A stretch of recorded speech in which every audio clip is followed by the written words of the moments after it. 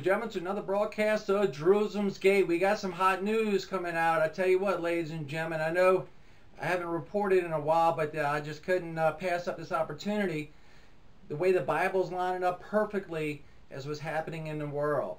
First of all, we have Kim Jong-un in North Korea firing missiles into the sea. The first time since back in the provocation a while back ago. He fired a few missiles, they say a barrage of missiles into the sea, the Northeast Sea, I believe. And we'll go over the article in a second. And also there's heated exchanges in the Gaza-Israeli hostilities. So, ladies and gentlemen, it's getting heated up. I mean, it's if you read your Bible, it's just falling in line perfectly with the scriptures foretold. This news is out of Reuters. See if you see the screen there. Gaza-Israeli hostilities flare with rocket attacks, airstrikes. Now I got two videos, one from CGTN and the other one from EURO News that touches upon the topic of North Korea and this new Israeli strike. I tell you what, it's getting heated up. It's getting really heated up, ladies and gentlemen. This is serious news. Serious news. Let's read a little of the article. Gaza militants fired dozens of rockets into Israel on Saturday, drawing a wave of Israeli airstrikes that killed one Palestinian gunman, and hostilities flared across the border for a second day. And there's some damage done to that area. And the escalation began on Friday when two Israeli soldiers were wounded by Gaza gunfire near the border. A retaliatory Israeli airstrike killed two militants from the Islamist Hamas group that governs Gaza. Now they say on this paragraph right here that total Palestinians fired about 150 rockets. Now the Israeli dome, caught most of them before they were able to hit the ground or buildings or, God forbid, people.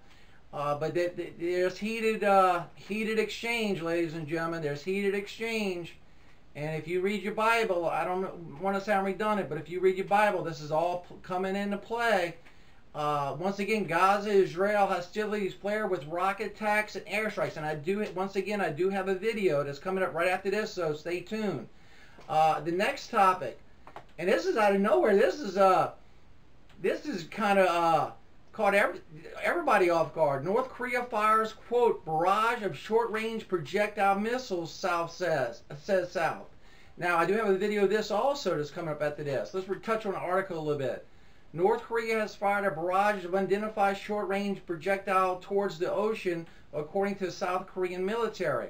South Korea's military has blasted its surveillance in case there are additional weapon launches. South Korean and U.S. authorities were analyzing the details of the Saturday launch, and you know, I don't think Kim can do what he wants to do with the heavy sanctions that's put on him to denuclearize. I think that the sanctions are getting to him, and he's getting desperate. Now, how far will that desperation go? I don't know. Only the good Lord up above knows that question. But he did just fire some barrage of short-range missiles. And this is the first time in a while.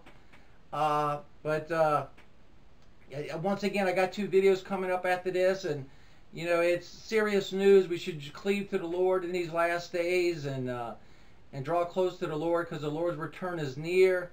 You know, I was just thinking about this last night before I got the news, yesterday rather. And you know, the Lord is giving all the signs there, and the countries are lining up and doing their thinking that the Bible foretells. You know, wars and rumors of wars, and but I think all of us Christians and the Jewish community that watches Jerusalem's Gate knows that the living God of Israel is on Israel's side, and they will prevail. And North Korea, I don't know what to think about that.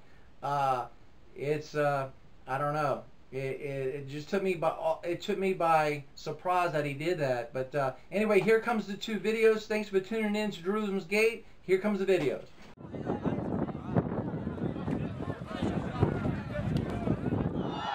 Palestinian militants fired more than 90 rockets into southern Israel on Saturday, after Israel killed 2 Hamas militants in airstrikes in the Gaza Strip on Friday. The Israeli military said the strikes were a retaliation to gunfire from Gaza that injured 2 Israeli soldiers.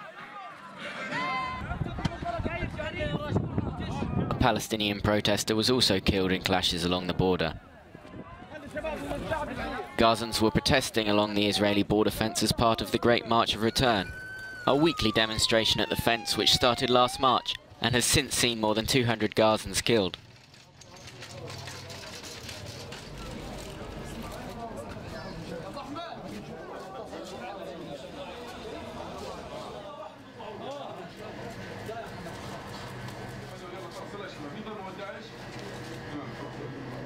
Last year, DPRK leader Kim Jong-un pledged to suspend testing nuclear bombs and long-range ballistic missiles. On Saturday, South Korea's Joint Chiefs of Staff said that multiple missiles had been launched from the DPRK port town of Wonsan, each flying 70 to 100 kilometers into the East Sea. Analysts suspect they were short-range missiles, so not technically in breach of Kim Jong-un's pledge, but definitely intended to test Washington's negotiating position after President Donald Trump walked away from what he described as a bad deal at his Hanoi summit with Kim Jong-un in February. Last month, Pyongyang also tested what it described as a new tactical guided weapon that experts say was likely an anti-tank device. That test and the latest play into what many analysts say is Pyongyang's growing impatience with Washington over its insistence that sanctions will not be lifted or even eased until real denuclearization begins. Kim Jong-un has made the economy a core part of his domestic policy, and there are signs his country is urgently in need of financial aid. The test came just one day after a report released by the United Nations warning the DPRK had cut food rations to their lowest level ever for this time of year and may be forced to cut them even further without international aid. The UN estimates about 40% of the population is suffering from severe food shortages, following what its key food agencies describe as the worst harvest in a decade. US Special Representative for the DPRK, Stephen Biegun, will travel to South Korea and Japan next week for talks aimed at trying to find a way forward for the currently stalled nuclear diplomacy. Jack Barton, CGTN, Seoul.